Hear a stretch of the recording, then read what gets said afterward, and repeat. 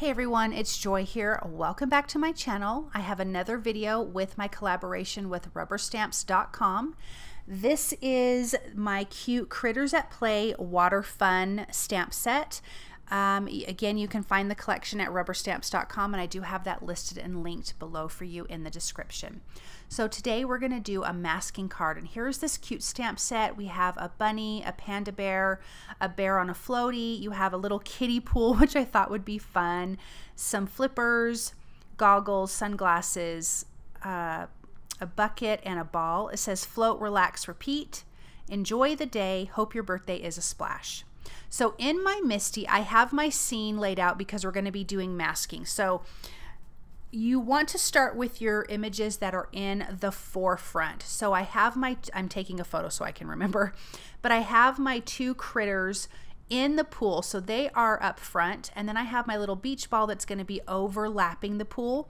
So those are the images I want to stamp first. So I'm going to pick those up with my Misty, remove the pool, and then I can stamp the other images, including the little splashes and the water puddle, because those are not going to be overlapping anything. So I'm going to ink those up with some black ink. I am using OLO markers to color my images. Now I actually did make a boo-boo on this card, but I'll show you how I fixed it with the masking, and I'll tell you what I did wrong, and it was so silly. So now I have my little images stamped. I need to stamp them on my masking paper. I'm using Simon Says Stamps masking paper, and I'm going to trim those out with my scissors. When you're trimming out for masking, you need to cut on the black stamped line. Don't cut on the outside, otherwise you'll end up with like a little halo that's not colored, especially if you're going to ink blend, which I'm going to ink blend. So I added my masking pieces over top my images. Now I'm going to add the pool. Here's my mistake. I forgot to mask that little ball. I masked it too late, so I should have masked the ball right now as well, but I'll show you how I fix that. I'm also going to stamp and cut a mask for the pool and for the little puddle at the bottom. I am not worried about the splashes at the top because I will be doing excuse me, I'm sorry, my brain just stopped. I'm just going to be coloring those with the OLO markers. So I thought I was going to cut them out, and I'm like, I'm not cutting all those pieces out. So I did stamp them on the masking paper. I did not cut them out, and it didn't matter because I can color over the ink blending because I want to ink blend this background. Okay, so now that I have all of my masking pieces on there, I'm going to ink blend with Spring for the grass and SEAFOAM from Simon Says Stamp Positively Saturated Inks. I just want this lightly colored background, and I'm just going to blend the two colors together. So because the water splashes are already going to be blue, I didn't need to mask that off at the top, and I'm just going to do a really, really light blue. Then you can peel back all of your masking, and that's when I realized, oh, I did not mask my ball beforehand. So all I did was stamp a ball and cut it out. That's right now I'm like, seriously? But I can cut, or excuse me, stamp a ball and cut it out and adhere it down. So if I had done that right, that would not be an issue. Let's use the OLO markers. I'm going to put the caps down so you guys can see what colors. I'm going to go really dark with the water because I think that's going to be kind of fun. And I'm going to show you how to look like, to show that the image, let me start over. I'm going to show you how I made the images look like they are in water. And I will say I was super nervous about doing it, but it is really super easy. So I'm using OLO markers RV 0.4, 0.2, 0.1, Y 2.2 and 2.3, RG 3, 5, and 6, R 0.1, 0.2, 0.3, BG 0.8, 0.7, 0.4, BG 2.4, 2.3, and 2.1, and then CG 1 and 0. Okay, so I'm going to do the blue at the bottom of the pool, just getting that base color down first, adding my darker areas, blending that out with the medium, and having the light in the center. Then I want to color my critter. So we've got this cute little bunny here. I'm going to get him colored, and then the panda you don't have to do a whole lot to, but I don't leave him just white. I want to add a little bit of gray. So on camera it's hard to see, but in person you can see it, so he looks like he's colored. But I love this bunny. He's got some snorkeling gear on, which I think is really cute for the pool. I just think these little guys are so fun, and they're having such a good time. And the panda bear has floaties on. Then you have the other bear that of course is not in this image, that is sitting on a floaty, which I think is cute. Then you have a bucket, a ball, flippers, sunglasses, and goggles, and I think they're all just so darling. Let's add a little bit of orange for his, is it orange? It's kind of pinky orange, for his snorkeling gear. And then the panda bear will have a little bit of like turquoise floaties, but you also could do those in multiple different colors. Each one of the little rings on the floaty could be a different color, and that would be a lot of fun too.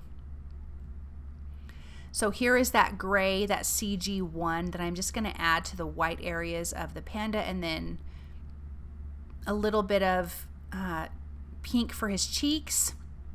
Here, now we're going to color the water. So I'm using a darker blue, like the darkest blue that I used for the edges, and I'm going to add around the critters. And as you can see, as I'm going around the bellies, it's not a straight line, it's a curved line, and then I'm going around their body, so it's almost like creating a little shadow in the water. Then I'm going to go with the medium color and kind of blend out from there, or the light color, and just blend. Again, going over it one more time because I want to get a nice good blend. But as you can see, that's starting to come together like they're sitting in the water. I'm going to blend that out one more time. I'm going in with a really dark blue, not coloring it in, but just adding little areas that are a little bit darker. And then the one thing that really helps it to look like it's water is with this white gel pen. I'm starting at the line where the blue hits the colored, or it hits the little critter. So some little ripples there, and they're going in like the little half circles around and radiating out from each of their little bodies. So now it looks like they're sitting in the water. And you guys, I was so nervous the first time I did it, because I'm like, I did all of this masking. I did do a practice piece off to the side, but I was a little scared. I'm going to add a few more little white highlights out further, but I think that turned out so cute. Let's finish coloring the pool, and then we'll finish coloring the panda bear. I wanted this pool to be just a fun pink. I did add that water line up the back wall just a little bit, and I am bringing the pink down, and I'm adding a white gel pen at the top of the water line. So let's finish coloring this. So this is going to be like pink and green. It has all these fun polka dots. Of course, I'm starting with the darkest color, and then again the medium to the light. And then all of those polka dots are going to be green. And let's just get this blended. I needed to stop for just a second. I am so sorry, you guys. But here is that medium color of the pink. This is the RV colors, RV 0.4, 0.2, and 0.1. And then let's go with that lighter pink. And I'm going to go carefully around all of those little dots. But look at how cute that is. And then one more time,